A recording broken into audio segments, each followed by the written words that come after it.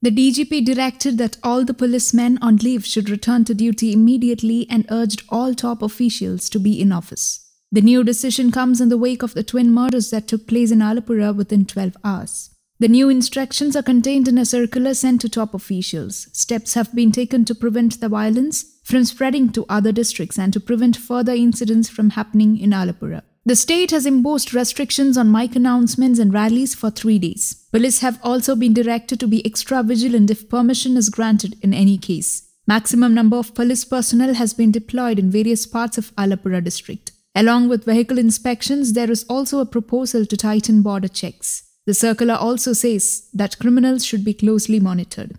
Kerala's coastal Alappuzha district was rocked by back-to-back killings of two party leaders, the first belonging to the SDPI and the second to the BJP, leading to clamping of prohibitory orders by police on Sunday.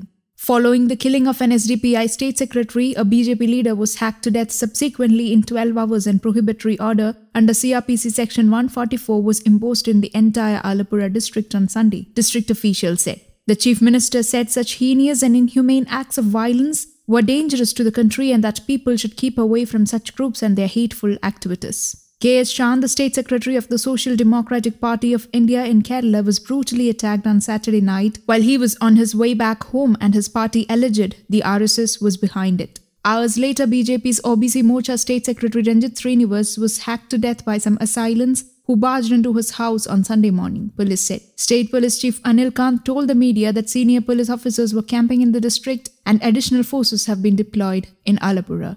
News Desk, Kaumudy Global.